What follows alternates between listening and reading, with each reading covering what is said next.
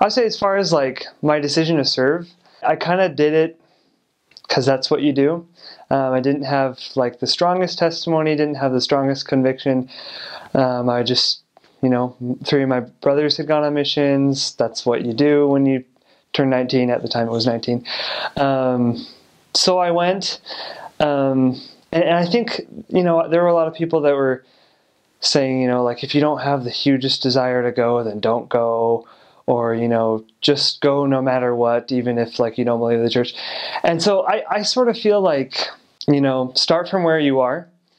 If you don't have the biggest testimony, that's fine. I didn't.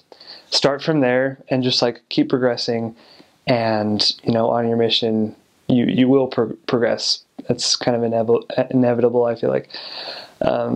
So that was kind of my, like, decision to serve.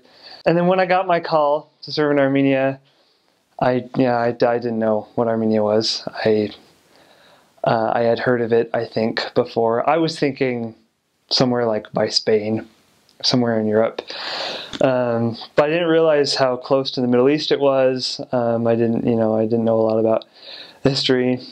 But I was excited to go, I was excited. I felt unique to go to Armenia.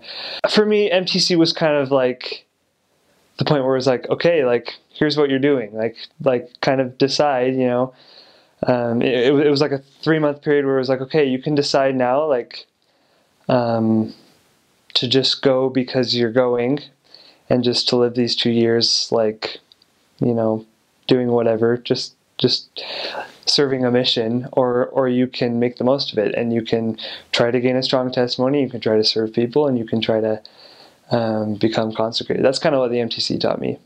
I wish I had read Preach My Gospel more.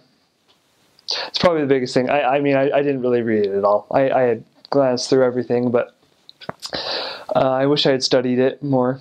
And I think through that, I would have been able to understand my purpose as a missionary more, and I would have strengthened my testimony a lot more.